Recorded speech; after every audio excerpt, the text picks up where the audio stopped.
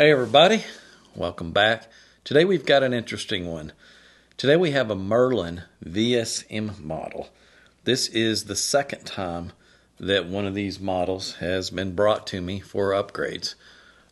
They were a very popular speaker way back in their day. I want to say that these originally started maybe 20 years ago. And I remember seeing them at the shows. I've heard them a lot of times. I've heard them in someone's house. They've been around, and there was always some issues with them, and that's why I get asked about them quite a bit, and that's why this is the second time one's been brought to me. The first go around, the customer brought one to me, and I took some measurements on it and kind of made a plan. But before he left, he wanted to hear some of our speakers, and then he heard the ecstatic, and then that was it. He was no longer interested in me fixing his Merlins. The ecstatic was a better sounding speaker across the board. The mid-bass drivers were an open baffle. It was more open, more transparent. The tweeter was just as good, but with better parts. It had sealed bass with dual woofers, so it was a little tighter and cleaner. It had higher sensitivity. It was more dynamic. It was a next level speaker, and it was inexpensive. And so he decided, I'm going to sell this Merlin to somebody and build a set of ecstatics. That was money better spent in his eyes.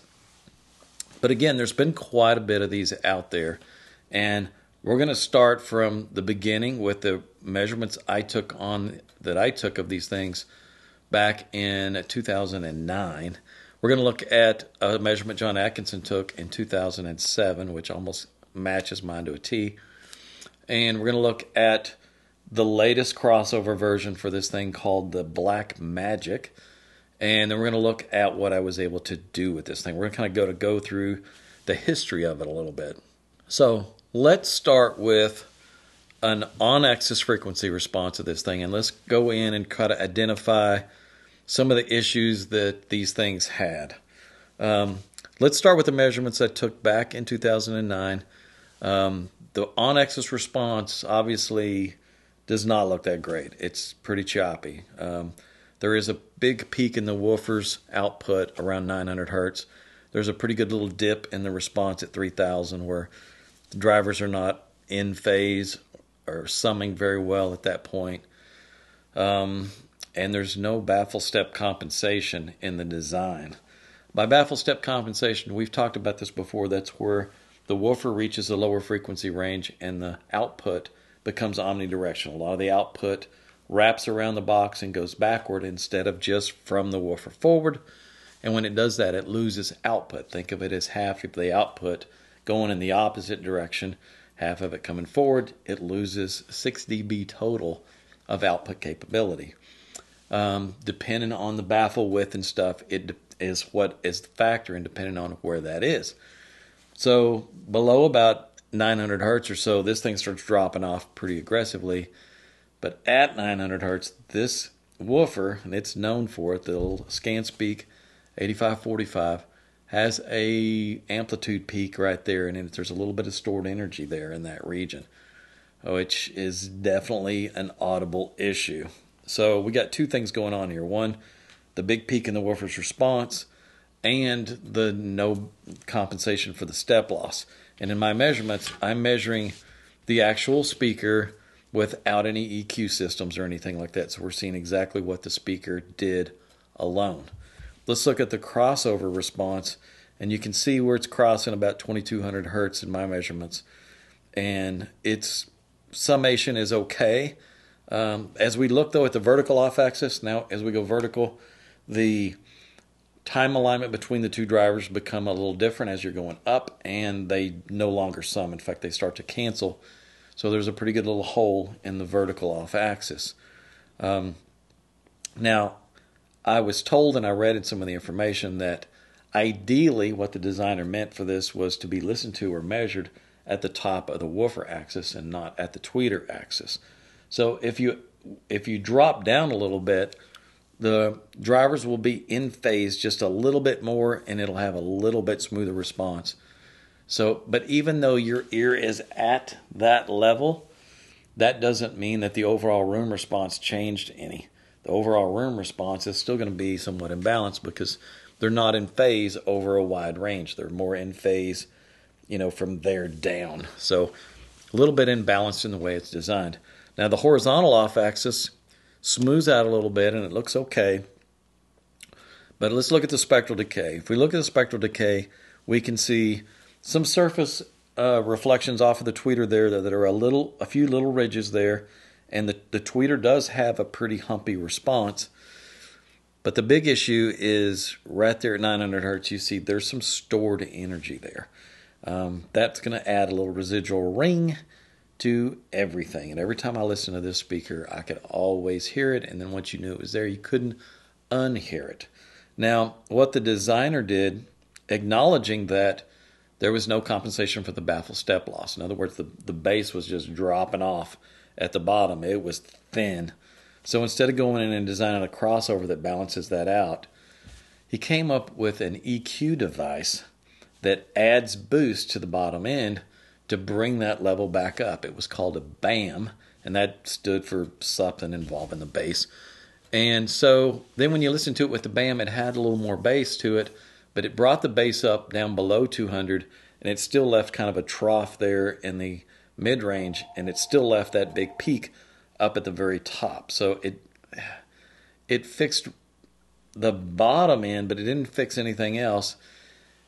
And then there was a penalty that came with that. Every time I listened to it with the BAM system on it, I noticed either the power supply or the op amps that were in that system tended to color the signal to the whole speaker, because the entire signal going to the amplifier passed through the BAM system and then was amplified. So it tended to add its own coloration to the music, and it was just a bit of a hazy something there, and it ate up some of what it could do. I didn't like the sound of it with it in there, but when you took it out, no bottom end. So to confirm these measurements, let's look at the measurements John Atkinson did back in 2007. Now his look a little bit different. He did measure at the top of the woofer axis, which smooths it a little because the drivers are a little more in phase.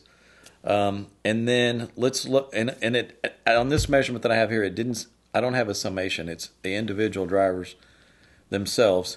But that peak is still there, and the bottom end has been lifted up because the BAM system was being used in his measurement. He also would take a near field measurement, which means you bring the microphone right up to the woofer and you take a measurement at a low level, and then you splice that into the woofer's output and you bring it up a little bit. And you figure, all right, where do they cross?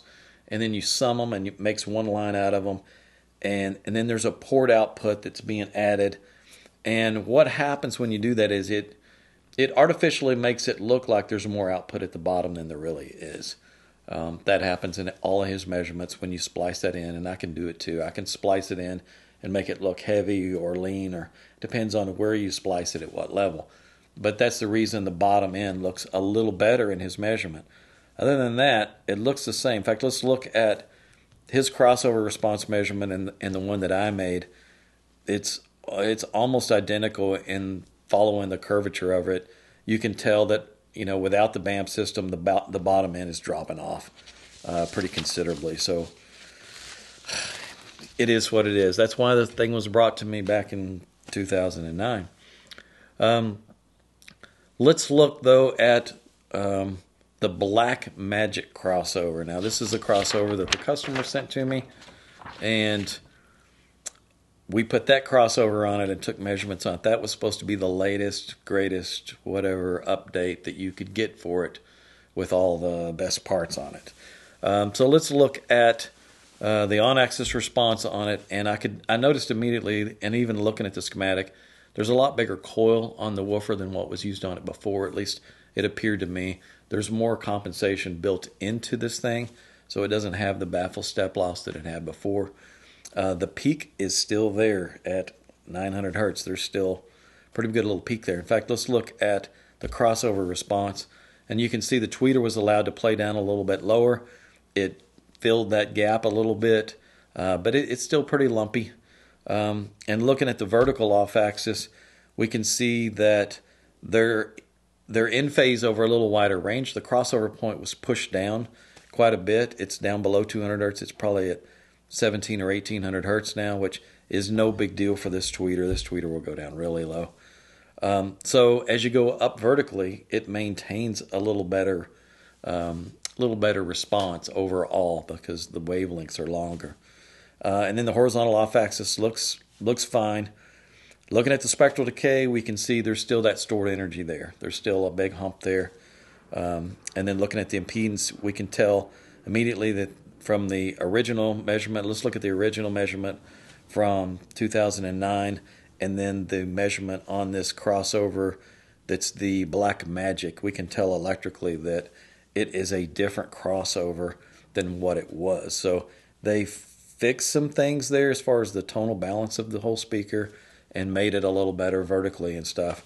But the biggest issue, that big peak at 900, that's still there. I don't know why they didn't design a notch filter to just drop in there and eat that thing out of there. It definitely, we would have made it a lot easier to listen to. First thing I did when designing the new crossover was to go right in and do that. In fact, let's look at the frequency response with the crossover I designed for it. And in fact, let's look at the new crossover.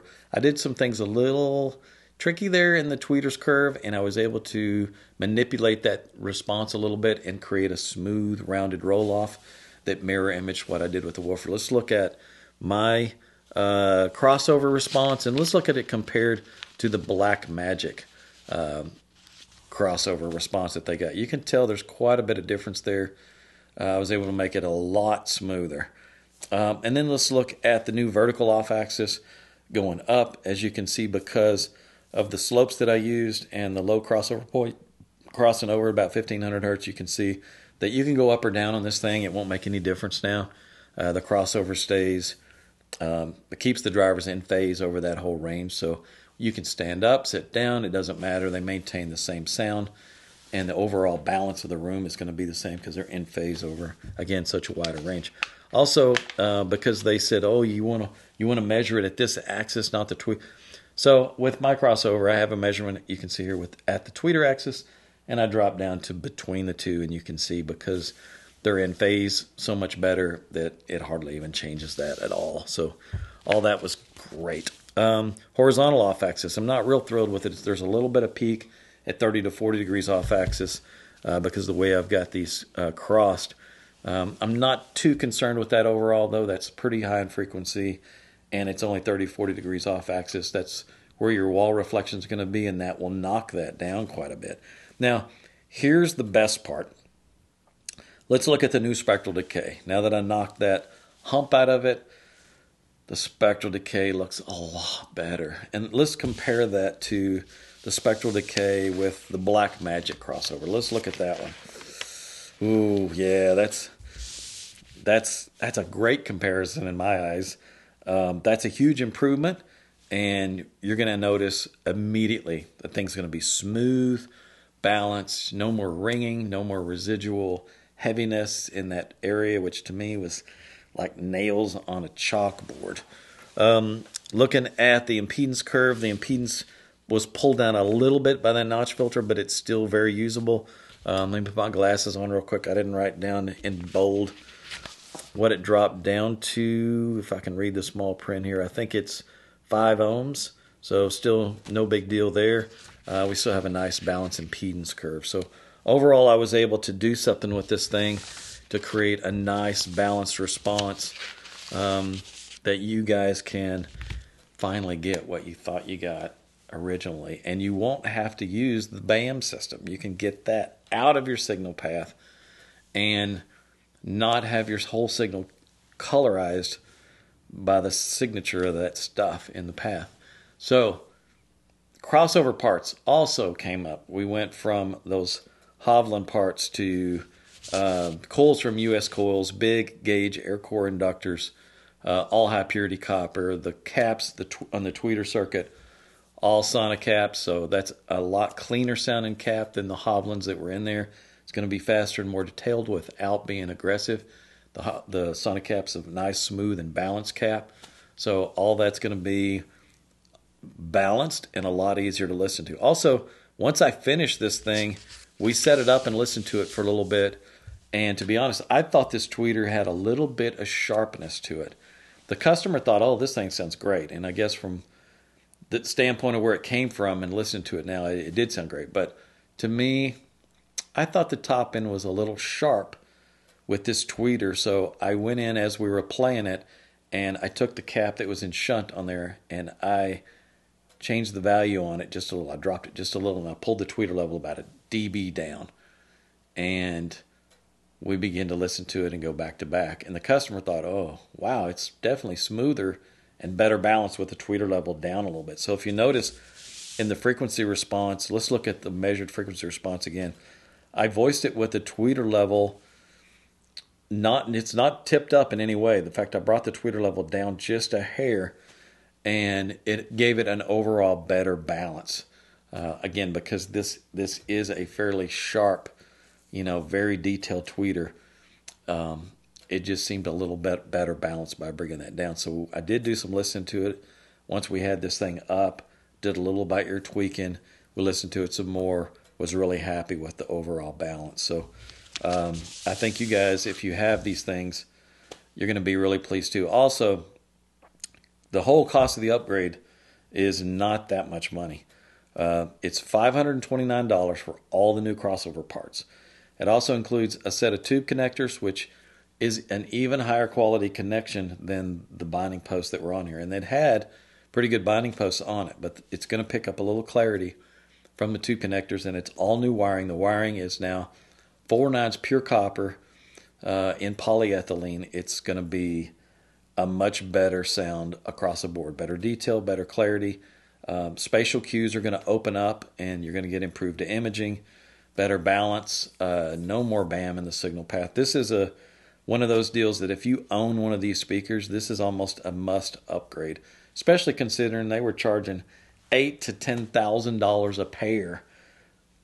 $8,000 to $10,000 a pair for this easy and simple built two-way speaker. And the cabinets were, for the most part, just painted MDF. They had some nice, these decorative inlays on them. And in this case, the bottom section of this speaker is just a solid block of wood. So it's a heavy speaker, but it's MDF. I mean, it's not like it's veneered in expensive rosewood or anything. This was very inexpensively made. They used some decent parts in there at that time, though. The Hovland parts were okay. I don't think they were a great match for these drivers, but a lot better than the crap you see at the budget level, speaker-wise these days that are mass-produced. This was not a mass-produced speaker. So it was good quality parts. The designer just did not have the experience or the know-how to really know how to fix this thing and smooth it out so that it didn't need electronic EQ and stuff like that. So again, if you own this thing, this is probably a must-have upgrade. I think this is going to go over really big with the Merlin guys. So finally, a little upgrade for you guys that you can appreciate. That's it for this video. I hope you enjoyed it. If you have any comments or if you want to ask any questions, you can post it in the thread below or shoot me an email on it. We should have this up on the website in a few days, hopefully by the time we go live with the video. So look for that there, and you should be able to order it online. Thanks for, again, watching, and if you haven't, please subscribe to our channel so you get notification of new videos as they drop. See you guys in the next video.